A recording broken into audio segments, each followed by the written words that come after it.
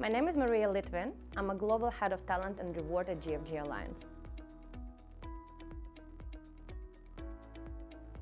Steel industry is undergoing a large transformation. Our industry has always been known as slow to change. So what we are doing about it right now?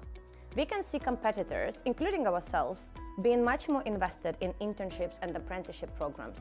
What we want to achieve? We want to ensure that younger talent has a hands-on experience on practical issues such as what can be done right there at the plant, or whether you're a white-collar or blue-collar worker, to ensure that our world gets a little bit better.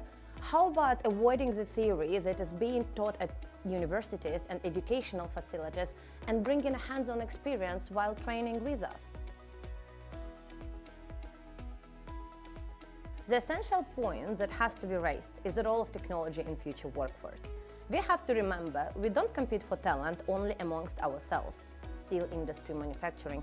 We compete for talent with financial services, with technology. What can we offer to ensure that future talent can come and join us?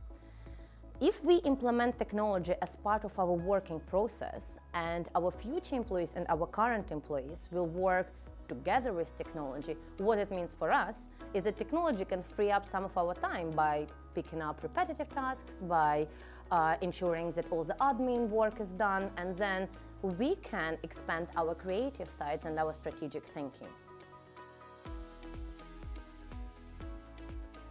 There are a few challenges that we are seeing with talent attraction in steel industry. First one is perceived environmental impact. We are working towards it. Second one is sometimes challenging working conditions for many. What we can do about it?